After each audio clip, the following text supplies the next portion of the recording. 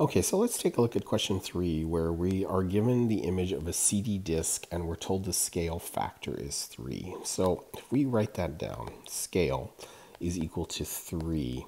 Okay, that implies that it's actually 3 over 1.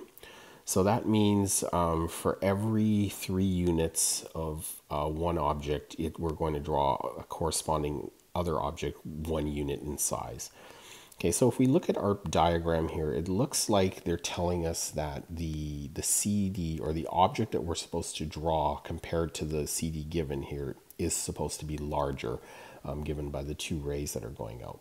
So that means if we looked at the diameter of this CD, okay, and we said that this had a diameter of 1 unit of length, our corresponding CD should have a unit 3 times that length. Okay, so that means that the CD would be bigger by a factor of 3.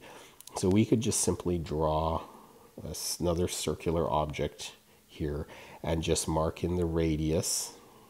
Okay, and then we can just say that this is 1 unit. Okay, and this is going to be 3 units. Okay, because that's what our scale is. It's 3 large units compared to a single small unit. So this isn't a too terribly a difficult question. You just have to look at what the scale factor is referring to and kind of what they're implying.